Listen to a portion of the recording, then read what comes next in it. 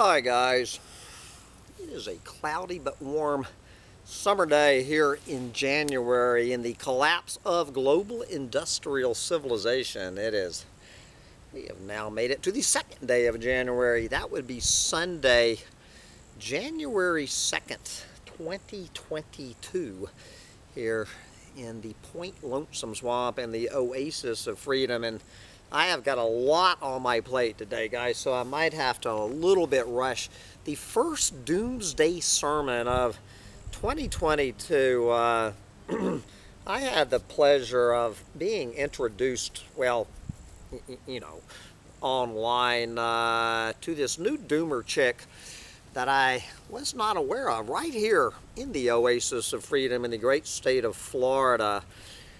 Sandy Shellis over at Environmental Coffee House interviewed this woman, and I highly advise you go over there and listen to it. Her name is Stacy Lee Sherwood. Stacy Lee Sherwood, and she has her own YouTube channel, which you need to check out and subscribe to, and an excellent website. So I'm just introducing a new voice. We might, well, I don't know if I'm dabbling around with starting up the interviews. Maybe we'll have Stacy on our show at some point, but for today's doomsday sermon, we're going to get a taste of her writing from her website, and we're going to talk about beef eating. And on just a couple of disclaimers before I go into this sermon from Stacy Lee this morning. I don't know if Stacy Lee Sherman, I'm 99.99% sure she does not eat beef. I do not know if Stacy Lee is a vegan or not. And I'm sure anyone who follows this channel knows that I do not eat beef or seafood, but I do eat pork and chicken and venison. Anyway, I am not a vegan, but I do not eat beef or seafood. And I absolutely love beef and seafood. They're two of my favorite foods on the planet. The reason I do not eat beef or seafood has nothing to do with my personal health. Nothing to do with it. It is studying the environmental footprint of beef and seafood. This is why I don't. This is my virtue signaling. All right. I do not eat beef or seafood because of the hit on the planet from the beef and the seafood industry, which need to be put out of business.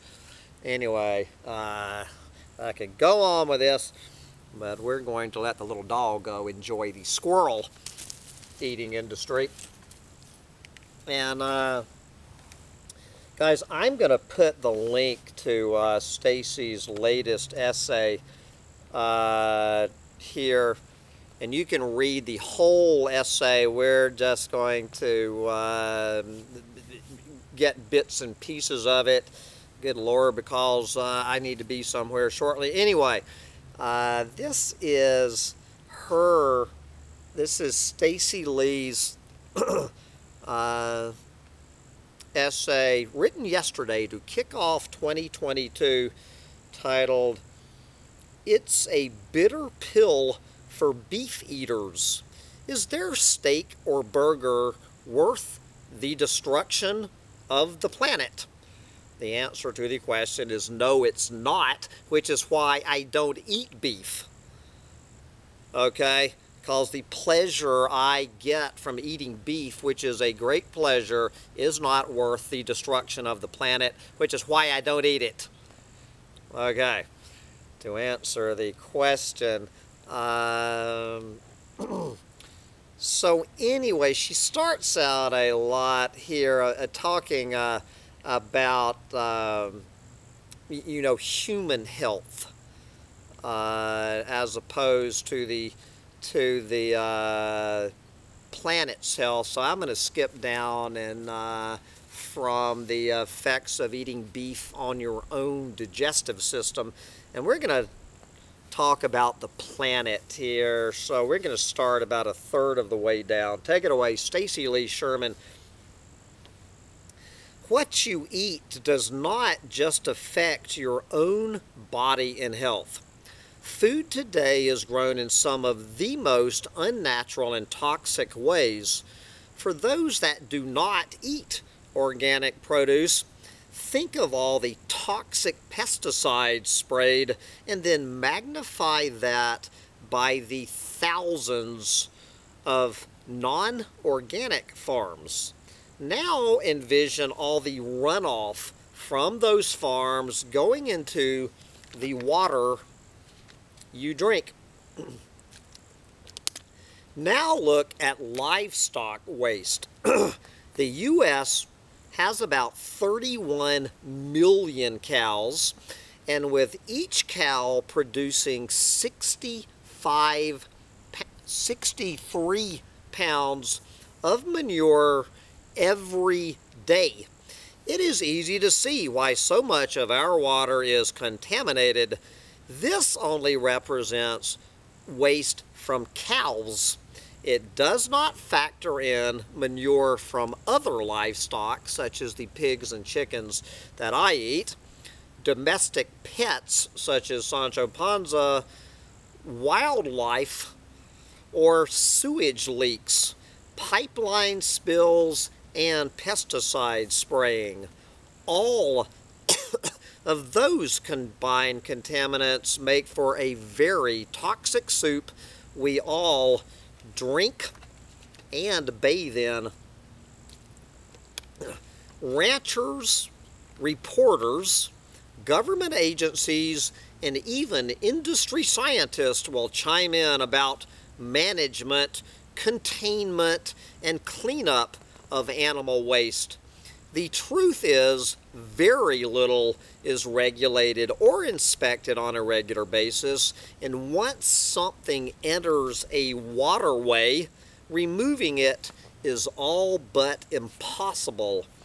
Preventing contamination is key, but with that many cattle, it is impossible to do. Most people do not realize how their eating habits contribute to huge destruction of public lands, grassland, and wildlife, which cause massive droughts and extinctions. As we expand animal agriculture, we have experienced unprecedented destruction of land and water. When cattle graze, they often pull up the plant by its roots, and herds can leave an area looking like a dust bowl has passed through. Regeneration of natural resources like water and land can take a long time. Depending on the damage, many landscapes never recover from livestock grazing. Now add in all the methane those belching, farting cows add, making the greenhouse gas effect even worse. Factoring all of these negatives together, it seems illogical to continue with farming cattle when the damage, pollution, and disease they cause far outweighs any health benefits. Well, Stacy, I don't think cattle ranchers are in it for the health benefits of their product.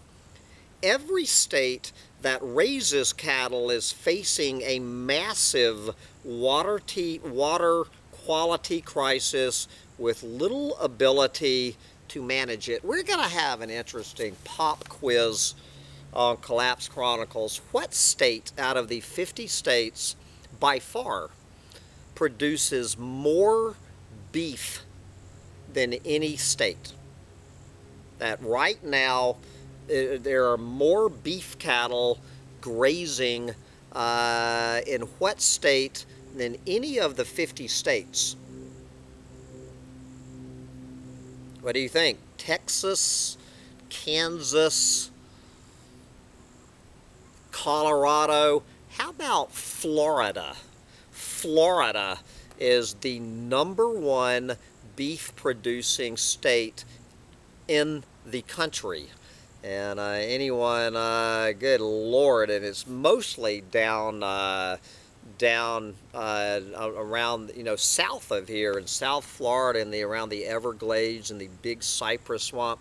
Like, I'm getting ready to head down to the Peace River, which is the heartland of the Florida beef cattle industry. Unimaginable amount of beef cattle waste pouring into the Peace River, the Big Cypress Swamp, the Everglades, and you wonder why we have these algae blooms and red tide. But anyway, that was our pop quiz. I bet nobody knew that Florida produces more beef than any state in the Union. Okay, then she gives you a lot of links to go there. Stacy is real good about providing all of these links. Anyway, then she starts talking about the human diet. But anyway, getting back to the planet. We're watching millions of our native wildlife being removed and killed to make room for cattle. The irony is that American consumption of beef has actually been decreasing over the years, though globally it is on the rise. We're now destroying our own public lands and water supply to provide beef for foreigners. This beef is going, mostly my guess is to China and Hong Kong. It's probably going to Asia, is where these beef cows right here from Florida. I have like 12 beef cows that you can probably hear in the background shitting directly into the water. Anyway, we are now destroying our own public lands and water supply to provide beef for foreigners. Exports of beef were expanded in trade agreements under the Trump administration, and that, in part, is what is driving the extermination of wildlife, such as horses, burros, bison, wolves, and elk on public land. Countless other species are being displaced as we destroy the delicate balance of natural ecosystem and prevent it from being able to balance itself out. And I am going to break in here with her mention of wild horses and burros on our public lands out west. I am on the fence about this. Stacy Lee is a huge fan of the wild horse and the wild burro. As I say, I am on the fence, but she has another essay in here, I believe, and even the mainstream media was talking about this a few days ago, that it doesn't really matter where you are on the, the wild horse and wild burro, which were introduced by the Spanish about 500 years ago.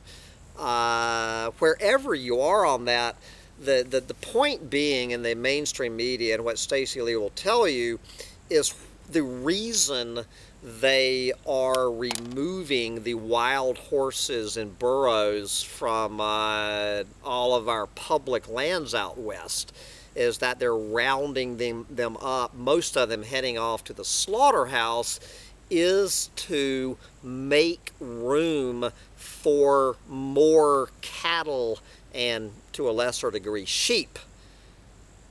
Okay, they need to get rid of the horses and the burros, which compared to domestic cattle and sheep aren't nearly as bad. So if they were getting rid of the wild horses and burros to let the land recover even from their damage, I would be a lot more in support of it.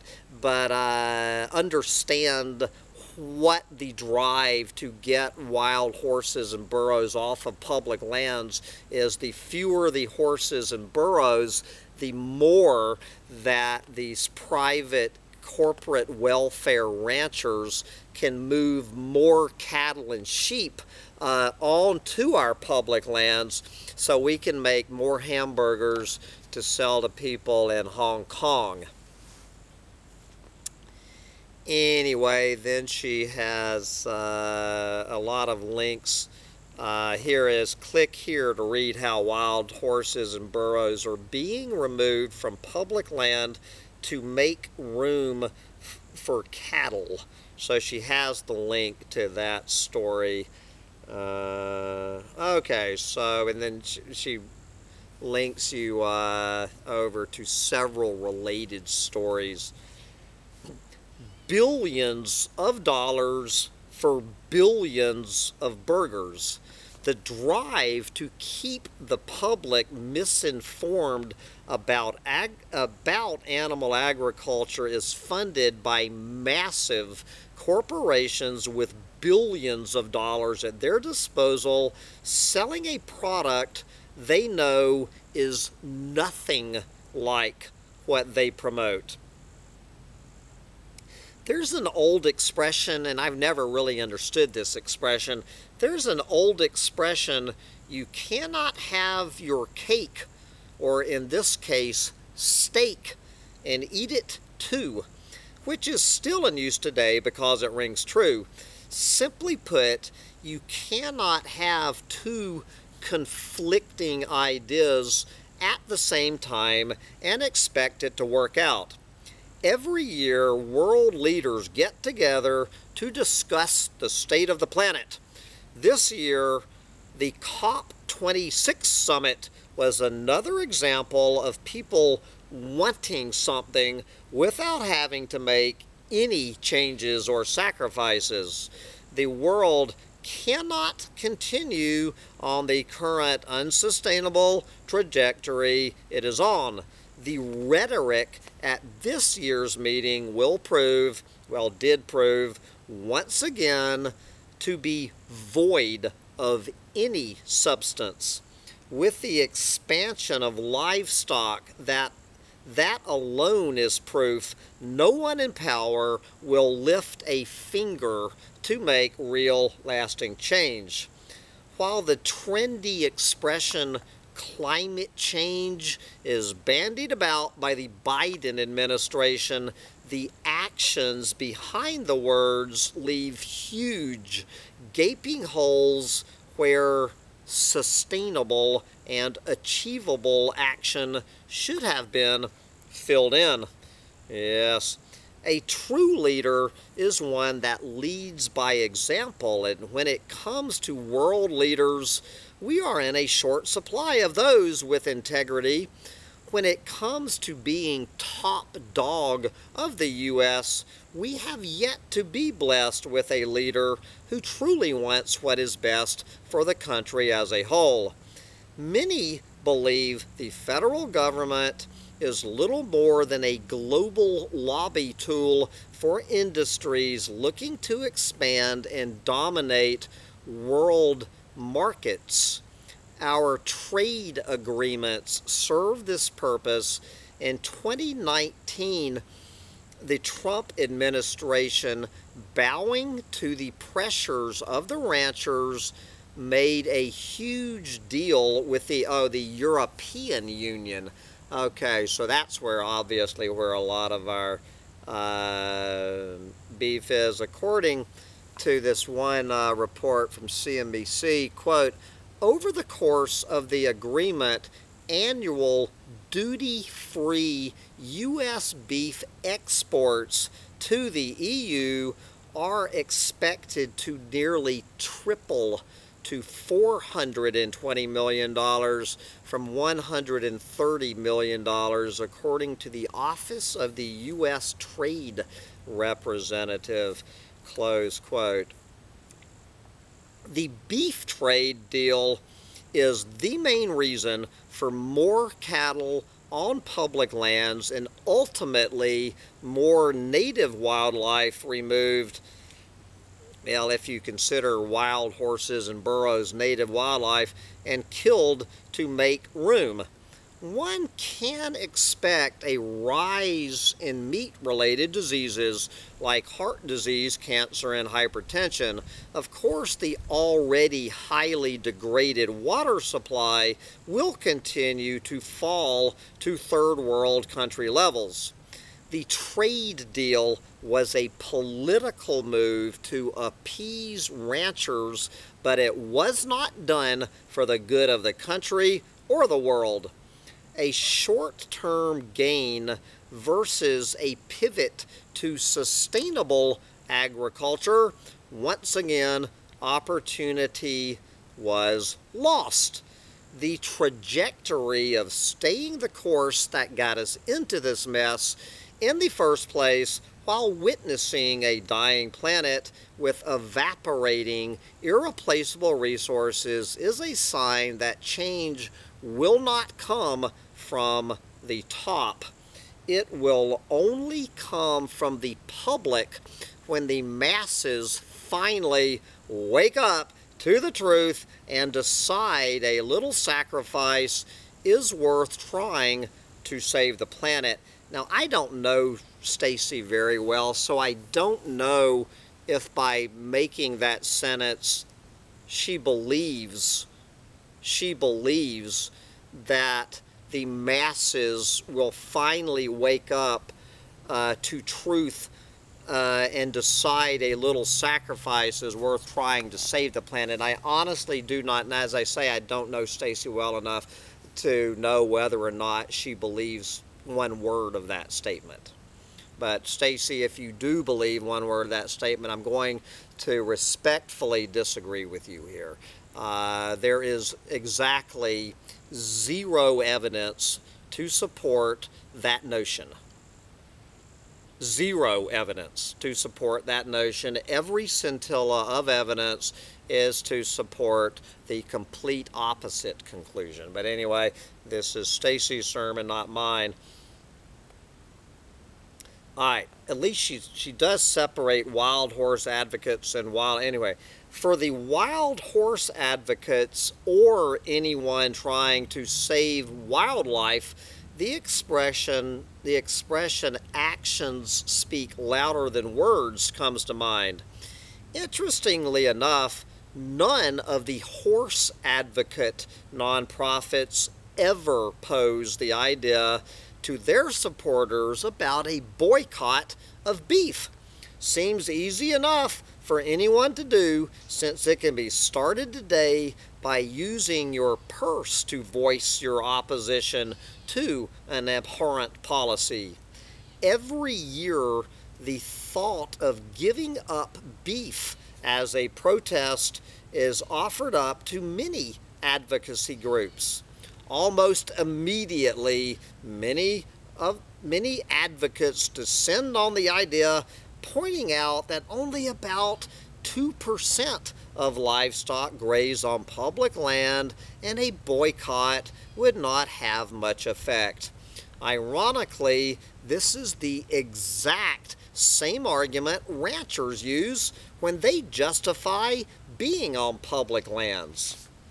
The refusal to give up something, even in the short term, as a tool to help bring about change for a species one claims to want to protect, is one of the reasons these groups fail. Instead, they support inane policies like toxic birth control, using hunting as a management of population, or hoping that legislation that won't be funded or enforced will somehow work this time. The act of doing the same thing over and over, expecting a different result, is the definition of failure, either by design or incompetence.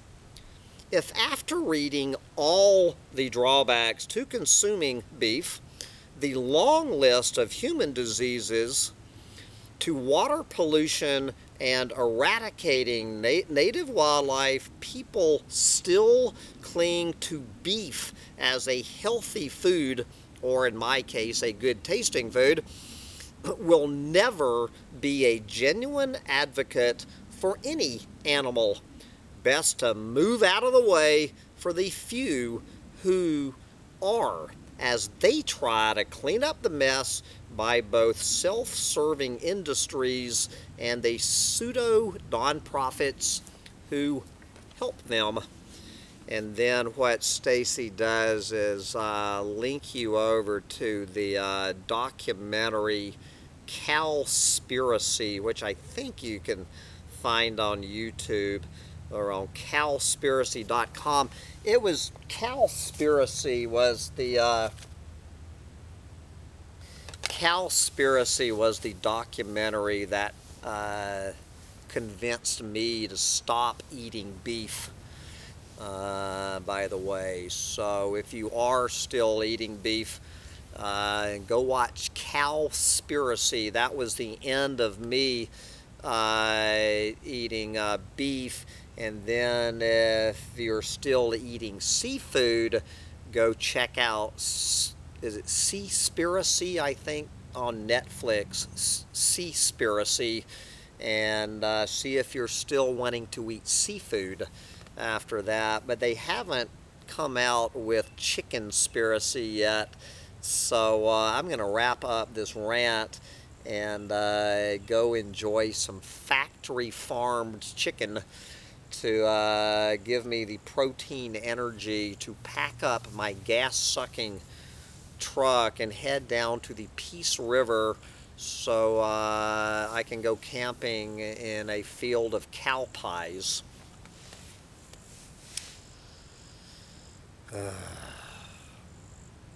Get out there and enjoy your fields of cow pies while you still can. Bye, guys.